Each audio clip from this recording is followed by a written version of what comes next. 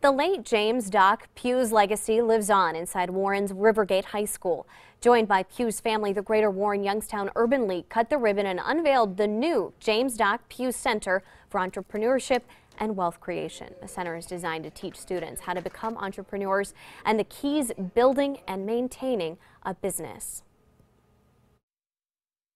My sister and I, we've always thought this was what Dad did, you know, and but seeing his legacy continue with this occasion is just very surreal. Pugh was an entrepreneur, community advocate, and former Warren City Council member. He passed away in December of 2015 at the age of 69.